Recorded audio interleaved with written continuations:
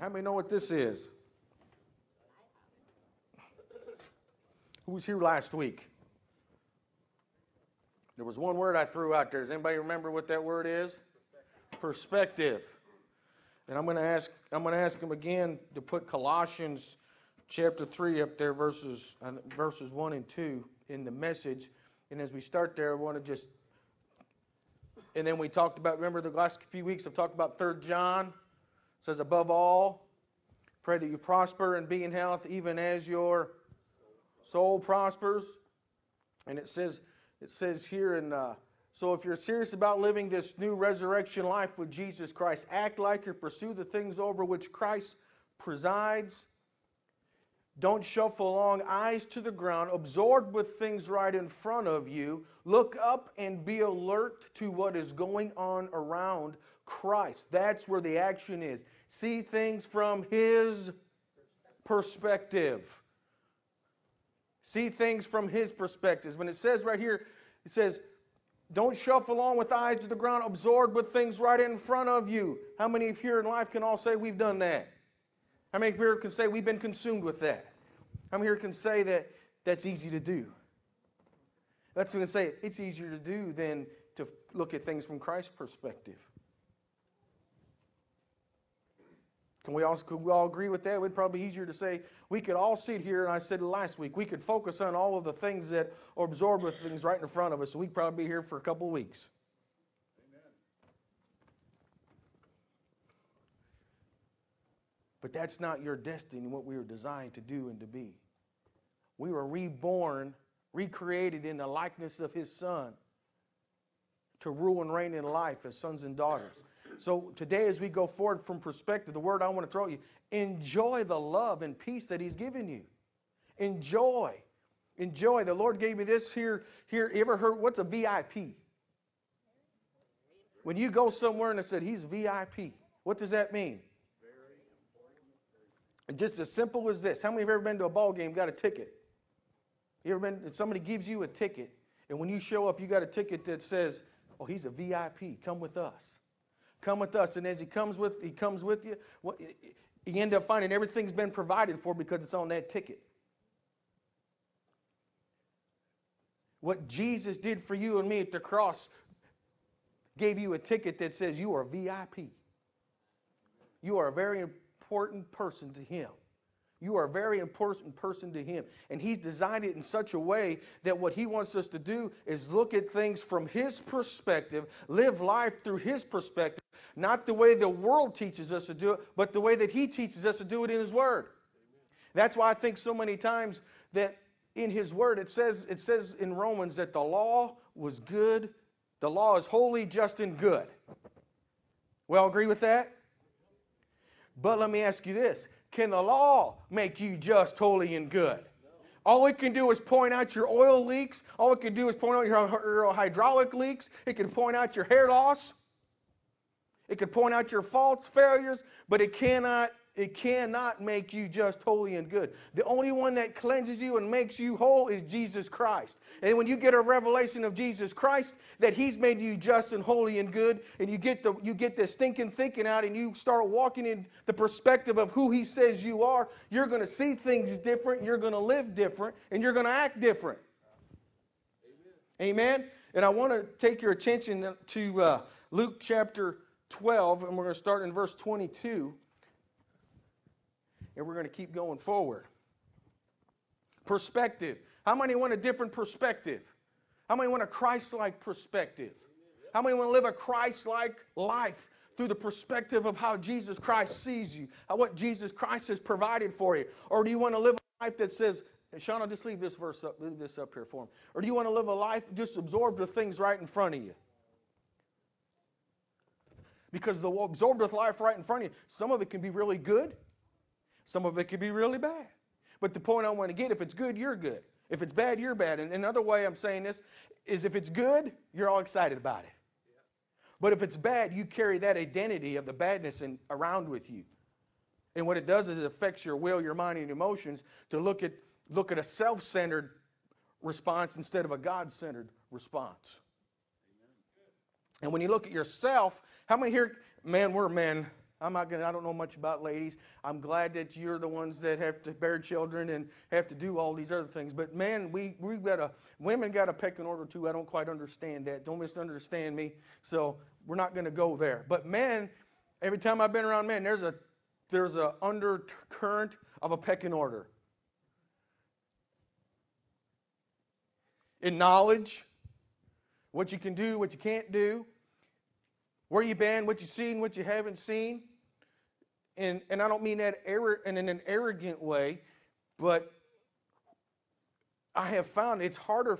Girls can get together and just have a good old time. Guys get together, they don't usually say a whole lot. And then your wife, what'd you talk about? All women disagree. Unless you're with me. I'm going to put it this way. Men will talk, but they're not very open with themselves. Men don't have heart-to-heart conversations. We all talk about our cars and our trucks and our lawnmowers and our roomy zoom zoom things. We all do the little grunt kind of things. We're more focused on, that's pretty cool. But as far as the heart to heart, what's the Lord been doing in your life? What's been going on in your life? And you've been going, I don't know. What really? But things like that will catch a guy off guard because he's more. And what I want you to see, though, is with the Father, men, is through Christ's perspective, is that you can share your heart with Him anytime because He wants you. That's part where you're designed to share your heart with Him. To share your heart with Him and your spouse and your friends But what I want you to see, that word perspective. And do you remember the example that I gave you last week? My helicopter ride? And about falling off the ladder. Remember I had my ladder here? But I want you to see that my helicopter ride, we can really be absorbed with what's right in front of us. But if you'll go and look at through the perspective of Jesus and what He is, you go to a higher height. And I got this lighthouse here because what does a lighthouse do? It shows you the passage, the way to go. There's rocks, there's things we call life, the things around us. But when we're looking at the perspective through the light, it gives us safe passage. But it doesn't say it won't be a little rough. But we know that we're going towards the light. We're going the right direction because we're seeing it from the light, from the perspective of that lighthouse, who's Jesus Christ. And when we look at Jesus Christ as our light, is He going to lead you on crooked paths or straight paths? Straight paths. He's going to lead you to life and life a little bit, but abundance. How many here want abundance? Amen. Amen. Now, I told you to turn to Luke 12:22. And as you read this, I want you to have this. Nothing here was earned. It says, Then God said to His disciples, Therefore, I say to you, do not worry about your life, what you will eat, nor about the body, what you will put on. Life is more than food, and the body is more than clothing. Consider the ravens, for they neither sow nor reap, which have neither storehouse nor barn, and God feeds them. Oh, how much more value are you than the birds?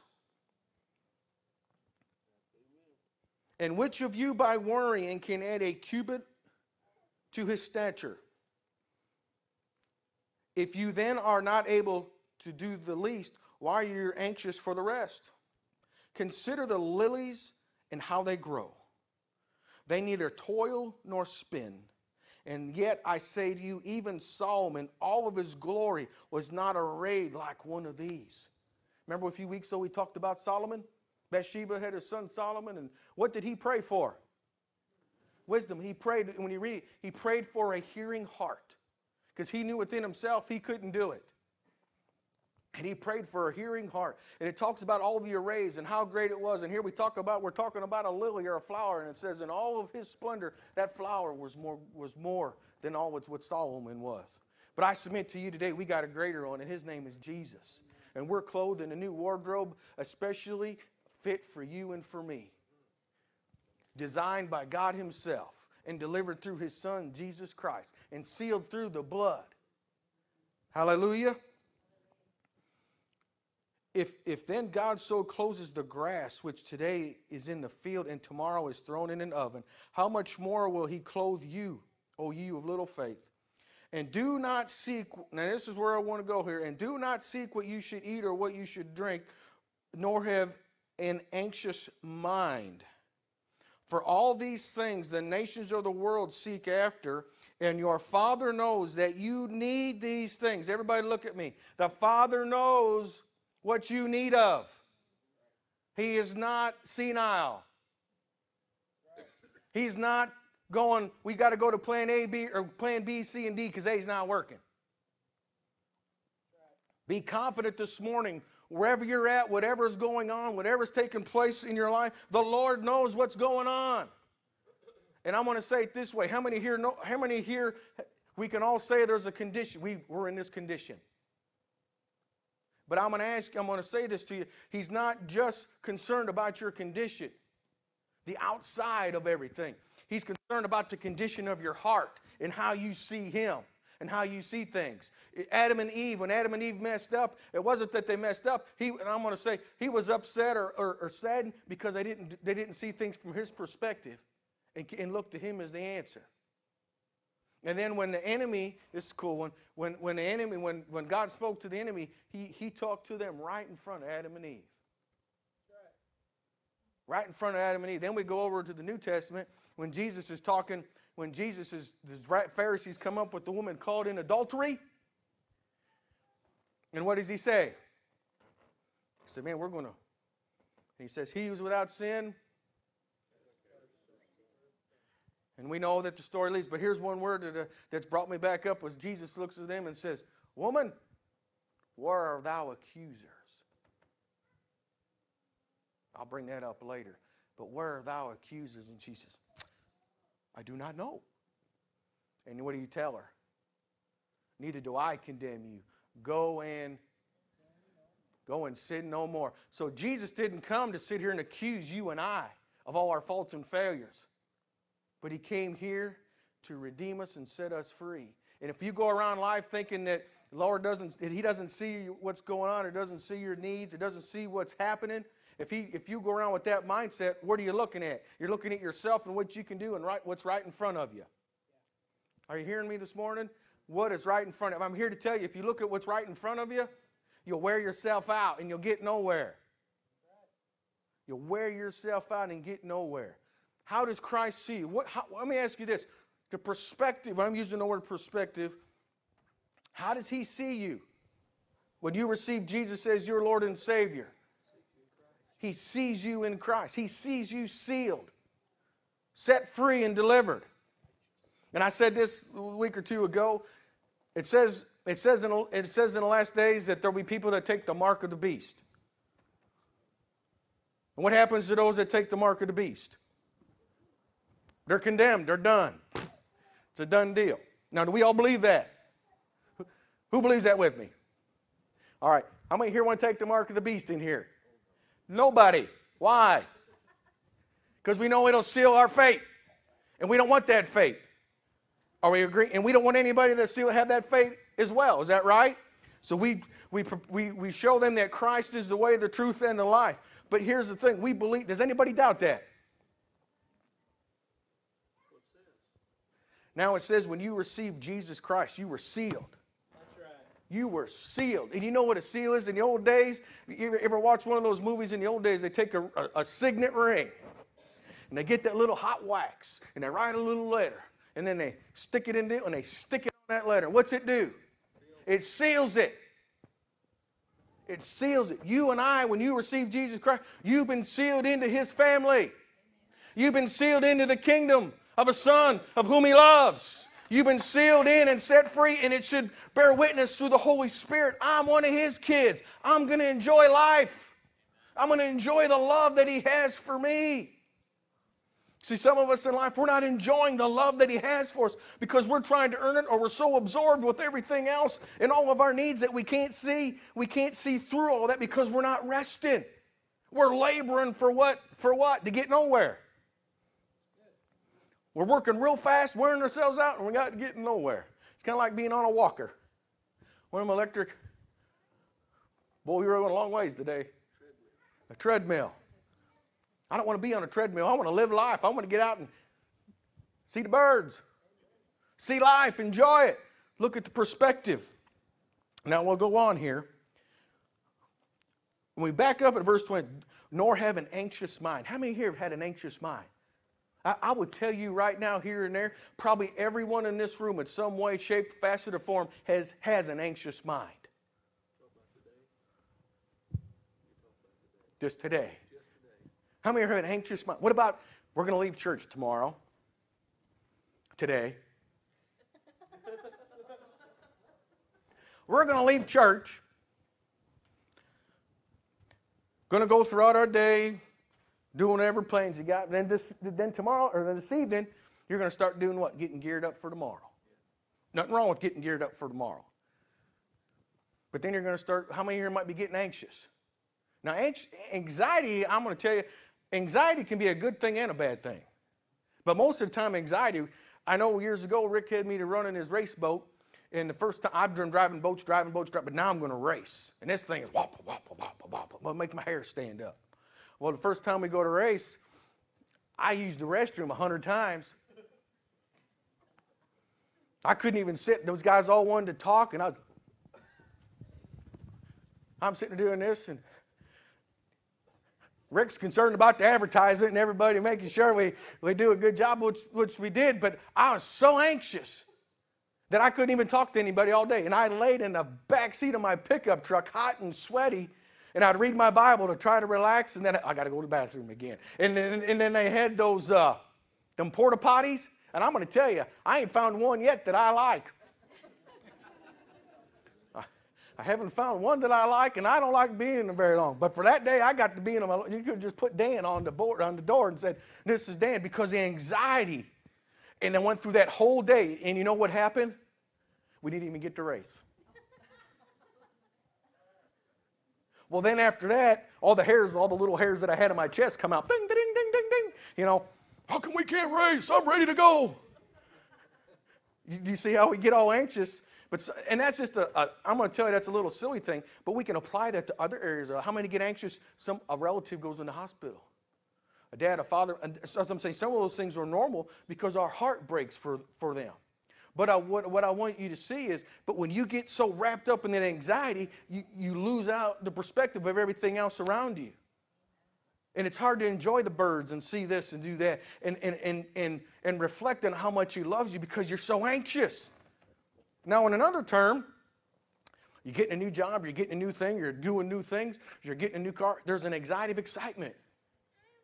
So what I'm saying is it's not a bad thing to be anxious, but what I'm saying is don't let it wear your mind out. Don't let it wear your mind out. And it says here in the next verse,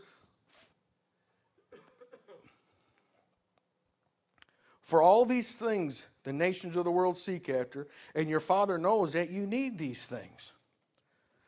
But seek the kingdom of God, and all these things shall be added to you. And everybody say with me, added. Added. All these things shall be what? Added. So the Father knows what you need of, but He's not interested in what He's interested, but He's more interested that you're seeking Him and His way of doing things and seeing things from His perspective and trusting and believing and relying on Him. And He says when you get to where, I'm not going to put this on a condition, but what I want you to see is His desire is that you seek the kingdom of God is righteousness, peace, and joy. Now, if you're confident in where you're standing, where your standpoint is with God, that's the right standing with God has been purchased through the blood of Jesus. Now you got righteousness, joy, and peace. Now I'm going to tell you, if you got righteousness, joy, and peace in your life, you're going to have a smile. And there's another part in the Bible where it says when tribulation, troubles, and things come your way, don't let that stop you. Don't let that hinder you. Don't let that slow you down. Rejoice because you know you're in Christ Jesus.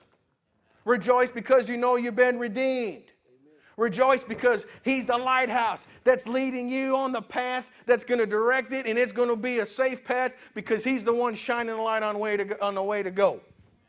Amen? So part of seeking the kingdom of God, and all these things shall be added. I like the word added. Amen. Added. So let me ask you this, or you don't have to raise your hand, but I'm going to walk into this thing. Every time I turn around and see it. The point as we go forward in here is Jesus is about saving our lives. He's concerned about saving our lives, but not just saving our lives for an eternal day, but He's saving our lives for every day. For every day. For every day. And look at the perspective that He has. He has given you life. I mean, where's the verse? There's a verse of the Bible that says He gives you all things that pertain to life and seek ye first the kingdom, and all these things will be added unto you. Then He gives you all things that pertain to life and godliness. So who gives it to you? He does. What did it cost you? What did it cost you? Nothing. What did it cost Him? It cost Him everything because of how much He loves you, because you are a VIP. You are a VIP. Doesn't matter what side of the street you came from. Doesn't matter what kind of house you live in or don't live in. You are a VIP in His eyes. Doesn't matter whether you drive a Dodge, Chevy, or Ford. Men, you're a VIP in His eyes, not based on the vehicle that you drive. Be thankful you got one. Be thankful you got one. And we've heard this all so many times. Seek the kingdom of God, and all these things shall be added to you. Do not fear, little flock, for it is your Father's good pleasure to give you the kingdom. Everybody say, give. Me. The kingdom. So it's His good pleasure to give you righteousness, joy, and peace. Isn't that pretty cool? It's His good pleasure to give you righteousness, joy, and peace. How many here could use a little more righteousness, joy, and peace? But see what happens in our condition.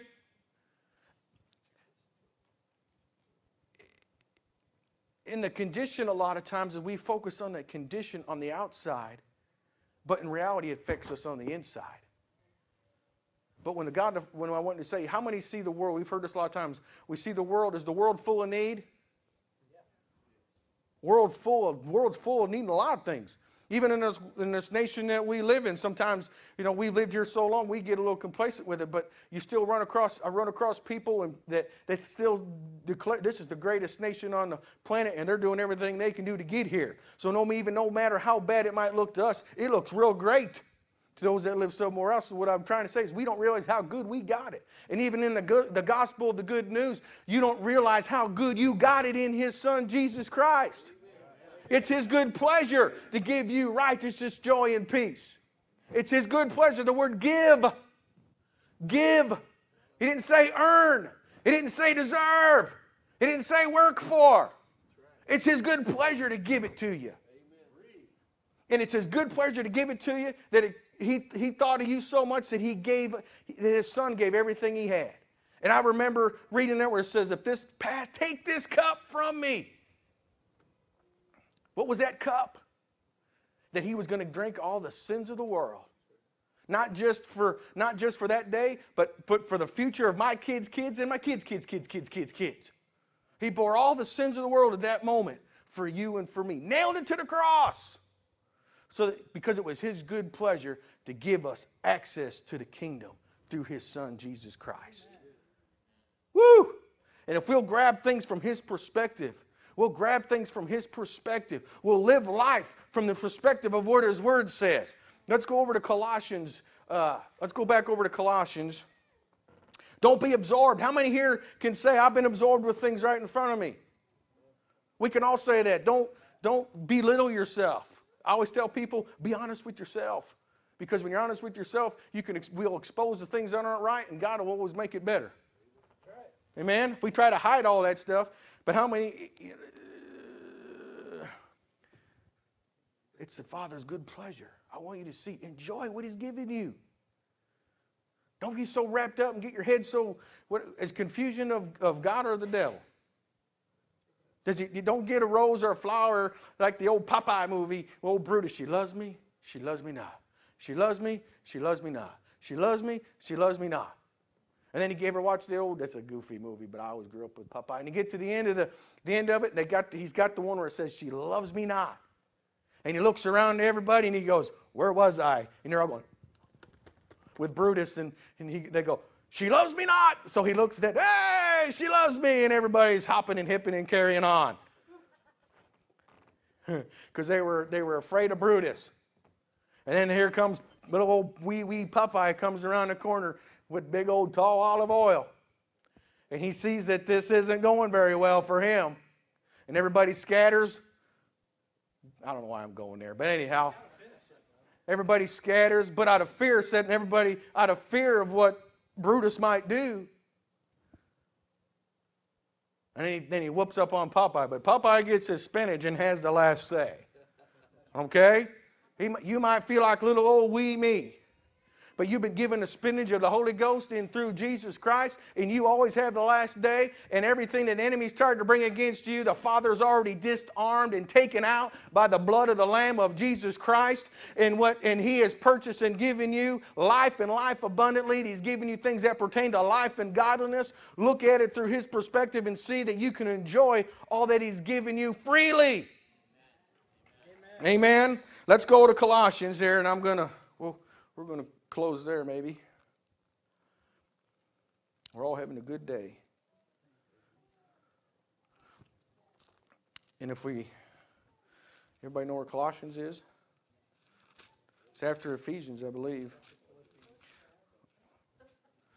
It's after one of them. We're going to go to Philippians or Ephesians in a minute. And let's turn all the way over. Let's turn all the way to verse 12. Of chapter 3.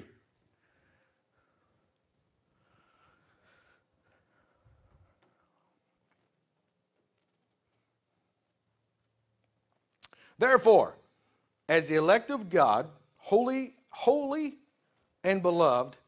Now remember I said, how are you holy? Are you holy because of how good you are, Aaron? How good your wife thinks you look? I ain't going to say how good you look. How are you holy? Because of Jesus. You hear that? That's God's elect. That's you and me. When you receive Jesus, you're a VIP. Okay? Holy and beloved. Put on tender mercies, kindness, humility, meekness, long-suffering, bearing with one another, and forgiving one another. Boy, there's a big one right there, forgiveness. Boy, that's easy to do. I see a whole bunch of people smiling. It's quiet in here. I'm going to tell you, forgiveness is something that's part of the good news of Jesus Christ, is because through Him you can forgive. Through Him you can live life as you did. How many people have you run across that have held on to the root and bitterness of unforgiveness? And when you hang on to that root of unforgiveness, guess what? It will give you that anxious mind. It will let you focus on nothing but what's right in front of you, and it will absorb all of who you are and rob the very strength that you've been given for that day, because you're all focused on that unforgiving, that unforgiveness. So I encourage you, if you harbor an unforgiveness, and I don't need to know all the circumstances and situations, but when you learn to forgive that person or to forgive for those things, it will benefit you.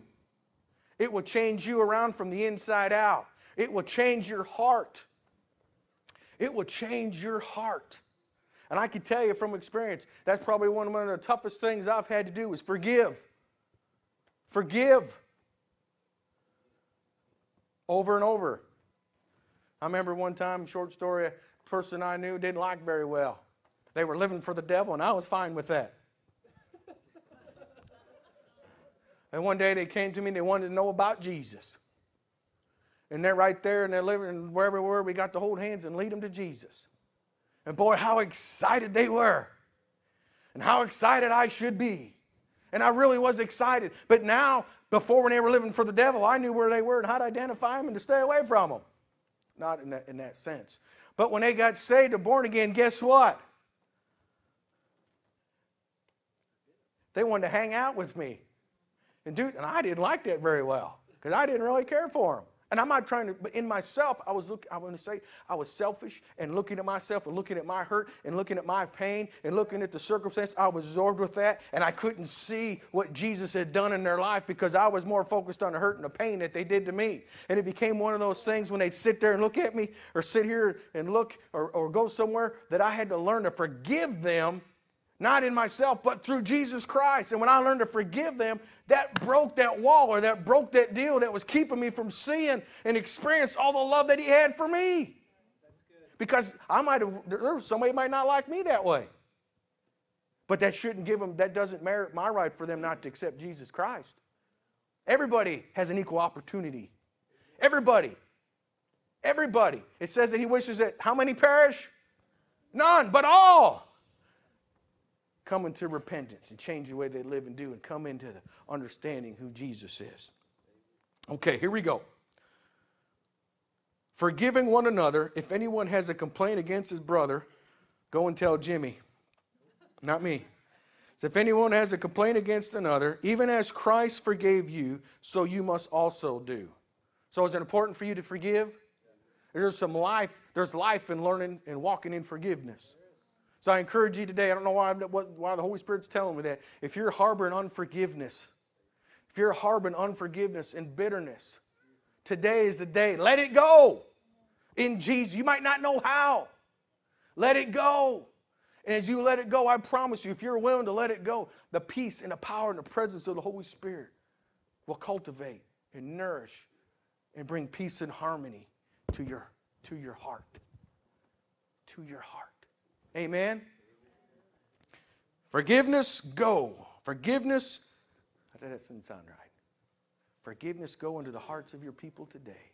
If anyone's just harboring forgiveness, Father, I lift them up to you right now. I pray for the power of your love and your mercy that is fresh and new every day to continue to equip them as they step out with that forgiving something that might have been done, that, Father, you'll begin to transition, begin to rearrange, and, Father, you'll take that burden, you'll take that heaviness that they might feel, it'll be released in them right now. It'll release in them right now, and that, Father, you'll just take that spot and fill it with your love, and fill it with your compassion, and fill it with your mercy, and fill it with your wisdom. In Jesus' name. In Jesus' name. Amen.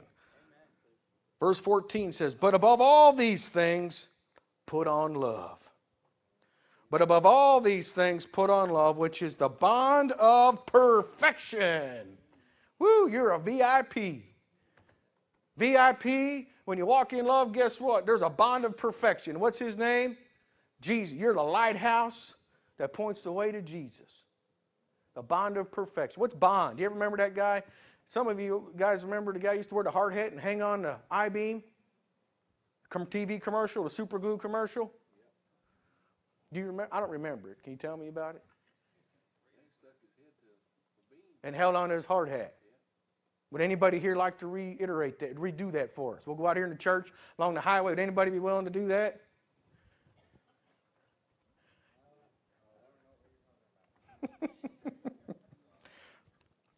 Yeah, we're going somewhere here. Verse 15 and 16 is where we're going. Watch this. Now, we talked about seek first the kingdom, and all these things will be what? Everybody say added. Added. Added to me. Okay. And verse 15 says, and let. Everybody say let.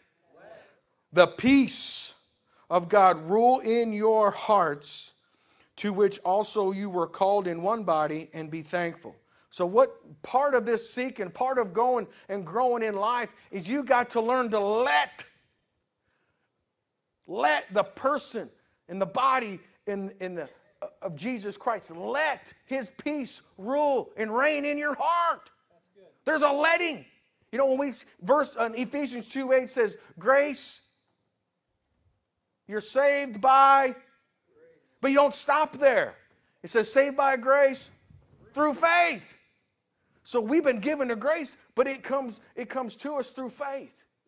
Faith in believing that Jesus is all that he says he is and has done all that he says he could do, and that he has saved you and cleansed you and wiped you clean and made you a new person. The grace has been provided, but faith is what is the one that activates it and lets it grow in your life and become a fruitful tree of life, if I could say it that way. Faith and grace. You can't have grace. Grace is there, but you don't access it unless you got faith. Exactly. Faith is what makes it activate in your life. And it says in here, and let the peace of God rule in your hearts. You're going to have, when you begin to, I'm going to say, read Hebrews. If you all look through the book of Hebrews, it says, therefore let us. Based on a response to what Christ has done in our lives, let us. Based on what Christ has done in your life, let the peace of God, it says, rule. Rule. If you look in the Amplified, it says, let the peace of God be the umpire in your life. Who knows what an umpire does? He calls the shots. Does anybody trump the umpire? This isn't instant replay. We got to look at this again. What I want you to see here is there's a part of growing in Christ and who you are and seeing things from his perspective is you got to be willing to let him rule and reign in your heart. That's good. You've got to let him do that. I can't make you do that. You, yourself, you right where you're at, you, yourself, you have to come to the point where you want to let his peace rule and reign in your heart. Let his peace reign in your heart. So, just like in the Garden of Eden, man wasn't created, I'm going to say it this way.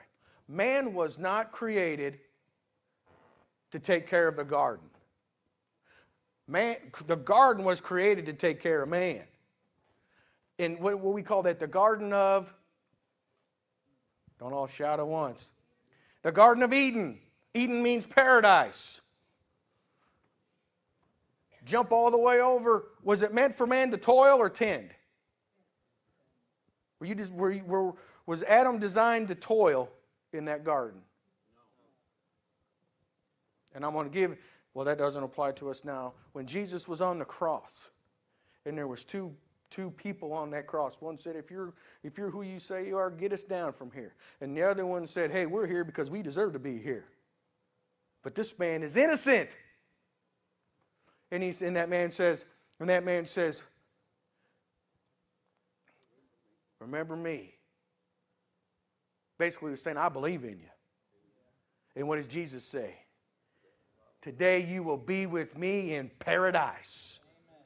Today, what he was declaring, part of what I want you to see, what he was declaring, is today that what you've been told, what men have had to toil for and try to earn and try to get, no longer are they going to have to do that.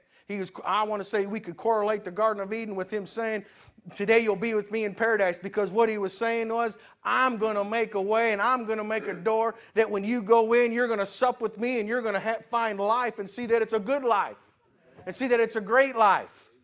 And what man was designed to do, not toil for it, but tend to it. Too long, and I don't like to say too long we've been toiling to try to earn God's love.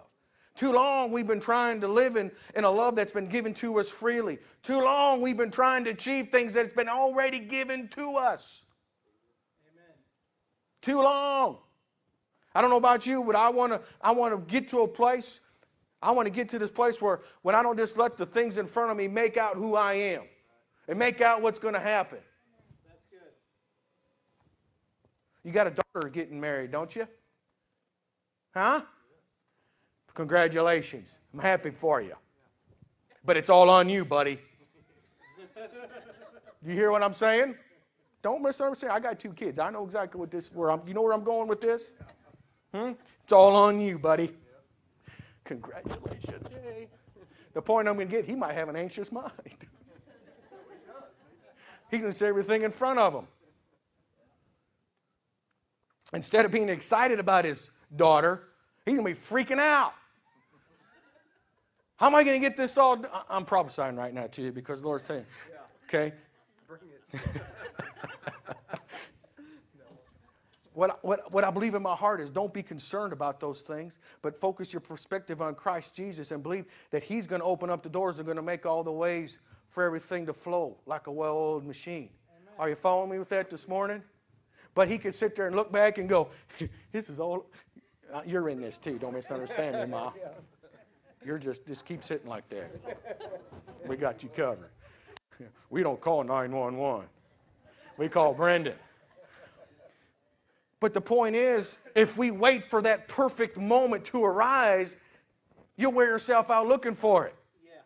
The point I want to get to is you got to be willing to let with the gospel of the good news, the message of Jesus Christ, you got to be willing to let it come in and resonate and take up residence in your heart that says that He's given me the kingdom and I'm looking to Him and I'm looking at it through His perspective and I'm going to live the life I was designed to live like Romans 5:17, that I reign through the one Jesus Christ.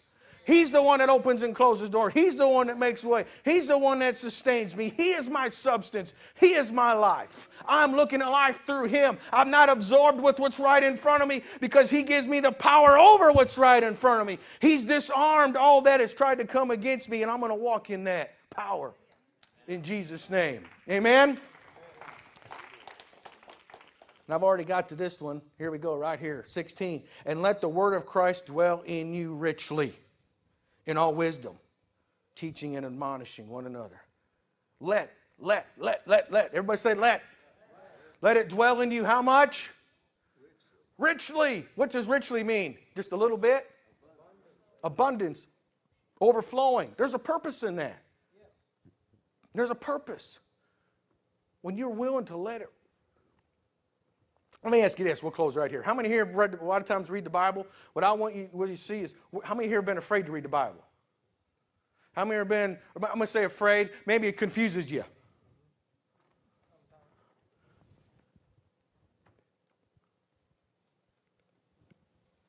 But I want to inspire you to be excited to read your Bible. But every time you read it through the eye. When I say read it through the perspective that it was designed for you to read about Jesus Christ and all that He's given you. And let the word of Christ dwell in you richly.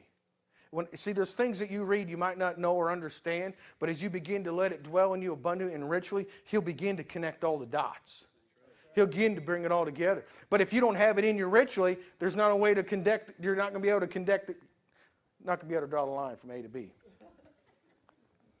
Okay?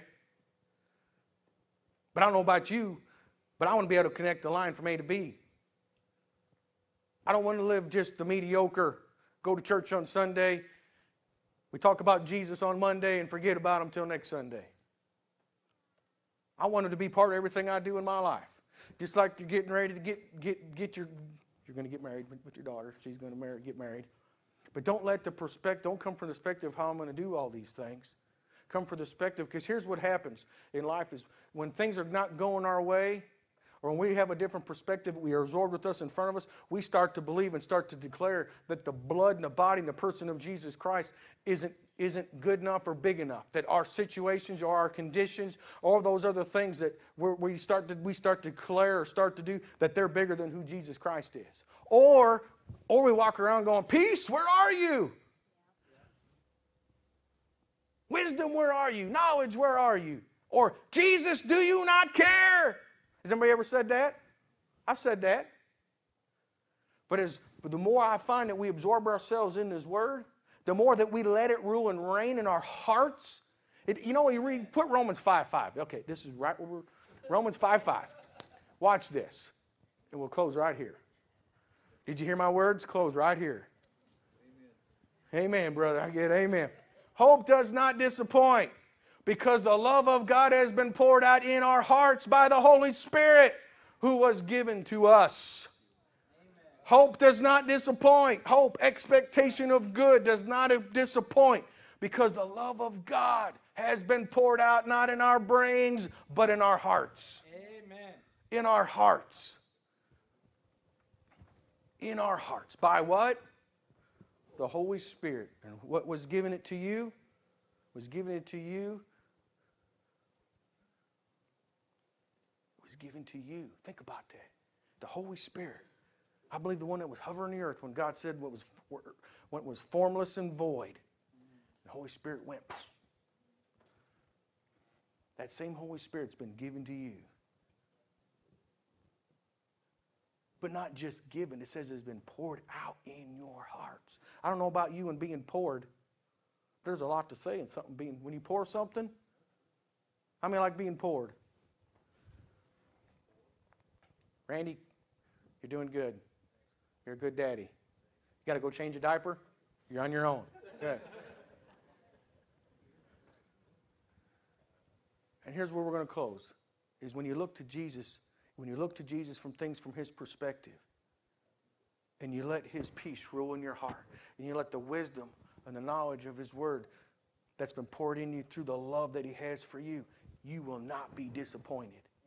Because it will give you a hope that says, I can do this. It'll give you a hope that says that no weapon formed against me shall prosper. It'll give you a hope that says He gives me all things that pertain to life and godliness. It'll give you a hope that says I can see life and live good days in the land of the living. It'll give you a hope that says it's His amazing grace through my faith in Jesus Christ that's remade me and given me a new suit and a new wardrobe in and through the body of Jesus Christ. And I'm going to go forward in life with a new perspective. I'm not going to be absorbed with everything in front of me. Because I can tell you, it's easy to get absorbed with everything in front of us. And I'm not saying that you ignore what's right in front of you. But what you do is you take what's right in front of you and you look at it through Christ's perspective. You look at it through His perspective. Does He love you? Do you believe that He loves you? Do you believe? Now do you believe that you're good enough? How many of you just don't have to raise your hand? How many of you have ever felt they're not good enough, though? Their past is hunting them down. Their present maybe be hunting them down. But see, when you have an experience and a revelation with Jesus, He changes that all around. And He takes the simple things of life. He fed 5,000 people with 5 loaves of bread and 2 fish. He could have just said, I'm hungry. The boy showed up and said, hey, I'm going to show you something. I'm going to eat it. He could have done that and said, they're on their own. But it said He had compassion on all those people. He had compassion, and I'm going to tell you this. I already said that, so I can't say that. But I'm going to tell you this when I'm reading it back to the accuser. Remember I told you, where thou woman, where's our accusers? When you're in Christ Jesus, you're no longer standing and people standing. You're no longer being accused. You're no longer being condemned, because the blood of Jesus has made you worthy, good, and whole, and just.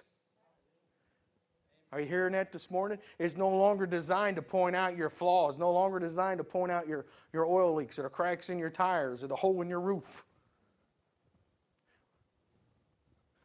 Because He didn't come to condemn you. He came to depart in you that you are a VIP. And you've been given every ticket of the freedom to enjoy life. And we can use it the game of life, however you want to say that. And sometimes you might have to ride on the elevator. Sometimes you might have to get an extra. But learn to let. Everybody look at you. Let the peace of God. You have to be willing to let it rule and reign in your heart. He's not going to just do it for, how I say this, He's already done it for you, but He's not going to force you to walk in it. You have to be willing to let. So when you begin to let His wisdom and knowledge, and when you seek after, I'm good, I'm great, I'm wonderful, not because of who I am, but because of who Jesus is in me. And it says, these things will be, He knows what you need of. He knows what you need of. But don't be anxious in your mind about those. But look at it through my perspective and seek me. And as you seek me, these things will be added unto you. Added unto you. He's already purchased and paid for it. He's already done what He's going to do. Now what He wants you and me to do is to let the person of Jesus Christ and who He is begin to permeate out of who we are and what we are. You're fearfully and wonderfully made. To some, you're peculiar. To others, you're just plain weird.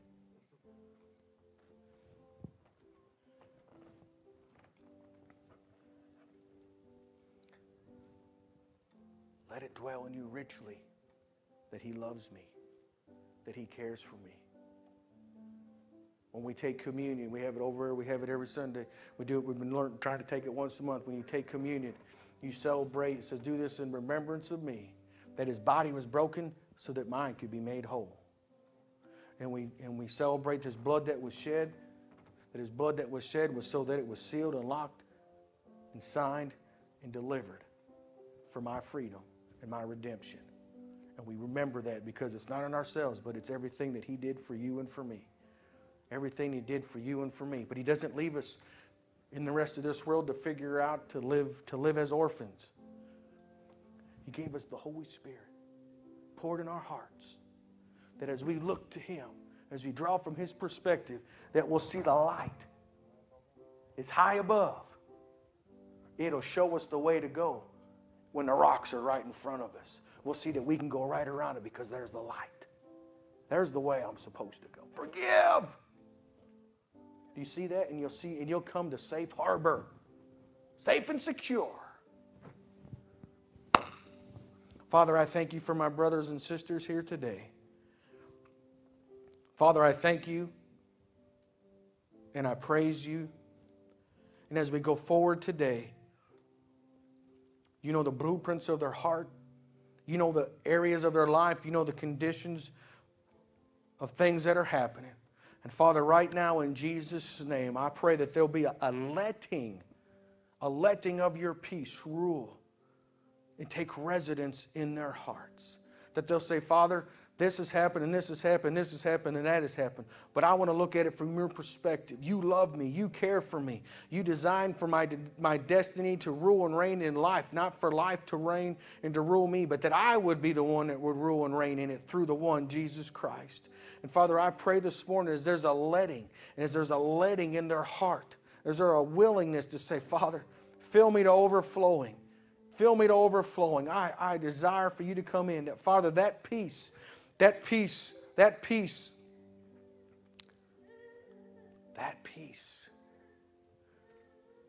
will slow that anxious mind.